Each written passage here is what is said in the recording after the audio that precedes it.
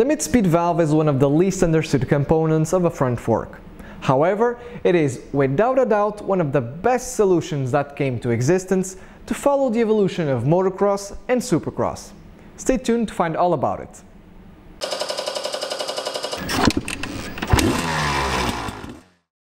If you watched our episode on how front forks work, you should know that, besides the compression base valve, there's another valve that provides additional compression damping, the mid-speed valve. But why would you need additional compression damping? As the sport progressed, the jumps and speeds got higher, thanks to the increase of performance of both bikes and the riders. The suspension setup had to be increasingly stiffer on high-speed compression damping, and this had some limitations.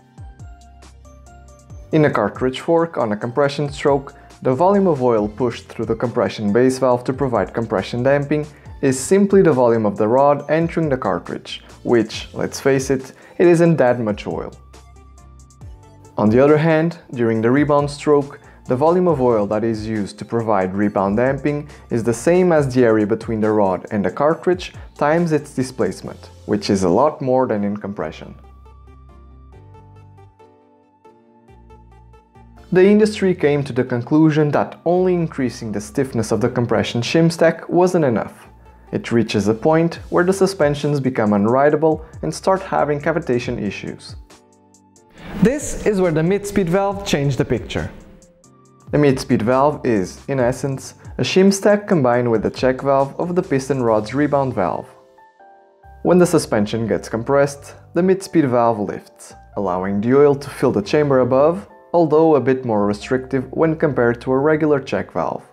The amount of shims placed above the shim stack determines how much float the mid-speed valve has, which limits its vertical travel.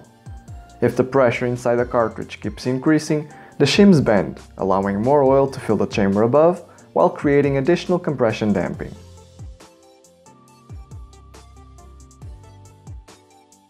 There are two things you can do when you introduce a mid-speed valve. First, it can significantly increase the volume of oil that is used to dampen in compression, since the volume of oil going through the mid-speed valve is equal to the area of the valve times its displacement, which is around 3 times bigger than just the volume of oil going through the compression base valve alone. You can look at it as increasing the compression stroke used for damping without increasing the fork's length. And number 2, you can reduce the stiffness of the compression base valve while still providing more compression damping. The mid-speed valve became such an important step in suspension performance that it naturally became a component in every open cartridge and closed cartridge fork from that moment on.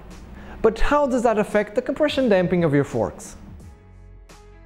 Damping is additive, meaning that the total damping of the forks will be the sum of the damping created by the different damping circuits. In the compression base valve, we have the low-speed orifice, which is the first circuit creating damping, and it's responsible for the initial spike in damping. Then we have the low-speed shim stack circuit. This circuit usually doesn't open right from the start, but as soon as it opens, most of the oil flows through this circuit. Adding to the low speed, we have the stiffer high-speed shim stack circuit, which follows the same linear damping as the low speed, but with a bigger slope. Each damping circuit contributes to the overall damping of the suspension, according to its compression.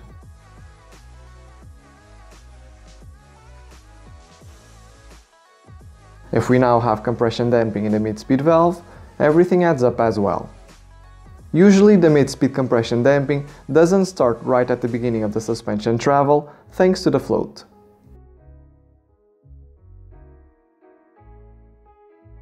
The amount of damping provided by the mid-speed valve depends completely on the stiffness and setup of the shim stack.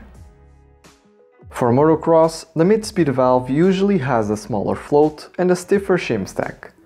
This is useful because it provides additional damping between the low-speed and high-speed damping shim stacks, hence mid-speed, while providing better bottoming resistance.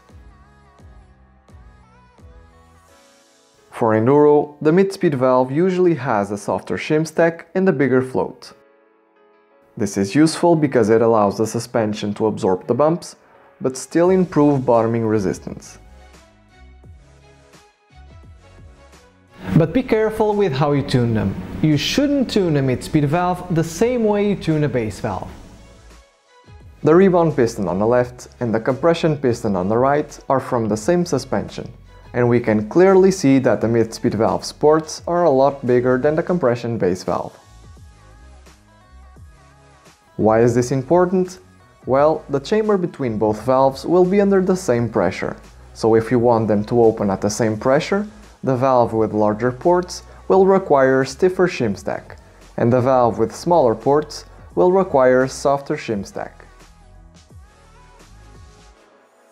At the end of the day, the possibilities of tuning your suspensions are endless and will always depend on what they are for, your riding style, and the kind of suspensions you have. Subscribe. If you have any questions, leave them on the comments below and give it a thumbs up. Thank you for watching.